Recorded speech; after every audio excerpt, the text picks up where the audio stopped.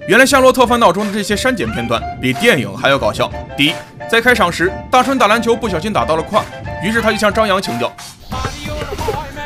哎呀，怎么胯下运球才能不砸到自己？”随后张扬给他做了示范。哥给你做的示范啊！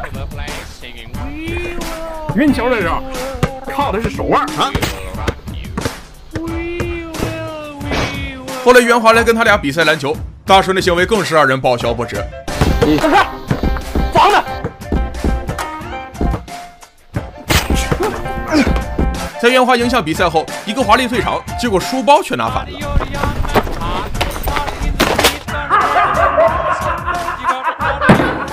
真是笑不活了，家人们。第二，在夏洛大闹课堂后，王老师请来了同学家长，开了一个家长会，映入眼帘的就是女装的大春，别说还挺好看。我不管，我就要我原来的孩子。之后常远这段表演更是精彩。我都怀疑我儿子性取向产生问题了，我就纳闷儿，那像我这么铁骨铮铮的一个汉子，怎么就生出这么个小娘炮呢？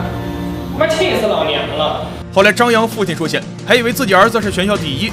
我觉得这个孩子的问题吧，就让孩子自己解决。对，咱们当家长的千万不要上纲上线。对，你就说我们家张扬吧，啊，我对他的教育方式那就是放任自由。你说我天天的不管他，我照样年年拿全校第一。我他妈怎么了？那张扬应该是撒谎，回头我得跟你谈一谈他留级的事。我去他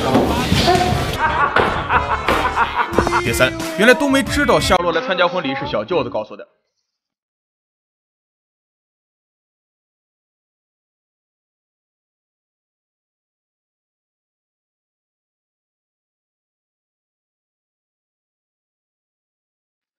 就这还一副铁骨铮铮的样子。第四，一个人成名之后又想吃烧烤怎么办？夏洛就做出了完美的对策，那就是把口罩挖个洞。好家伙，原来夏洛早就走上了时代的前沿。你知道张扬为什么死心塌地的跟着夏洛吗？原来是因为夏洛的脸皮厚。知道我为什么那么尊重你吗？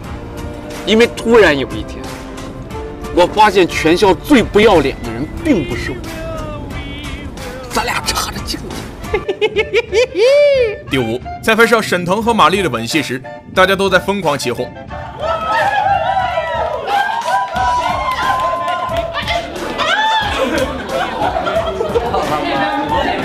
看得出来，沈马接吻，大伙是真的开心呐。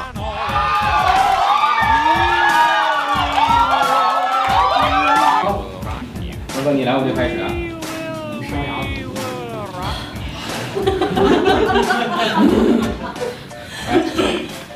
集体别停，准备。妈的，自杀去。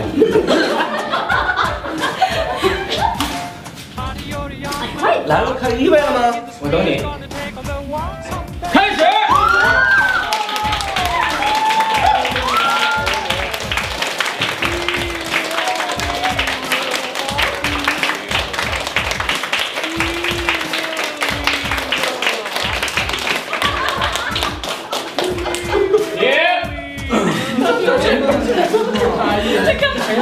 你伸舌头了是不是？